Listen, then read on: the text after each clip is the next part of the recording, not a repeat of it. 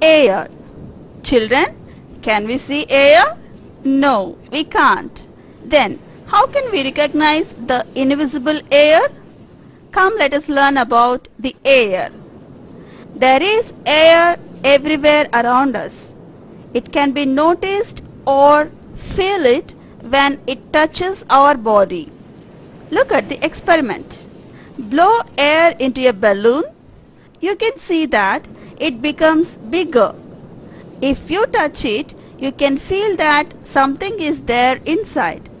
Then at once release the air against your face. Immediately you can feel that air blew out from the balloon. So we can say that air can occupy space and also move. Moving air is called wind.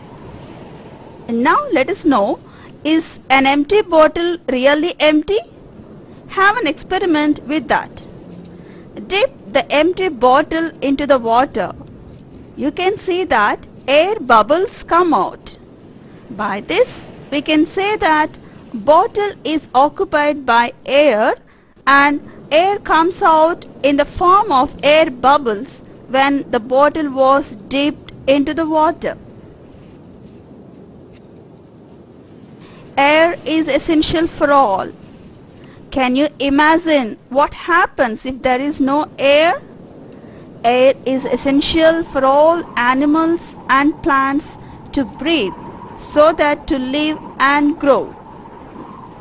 Air can burn things. Do you know air can burn things? This can be observed by doing a small experiment. Look at the picture. Take 2 candles.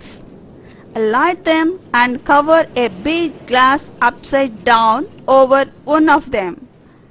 After a few minutes, the light is put off because the burnt was still till the filled air is in the glass. Once the air is used, then the fire gone off. So, we can say that air is essential for things to burn.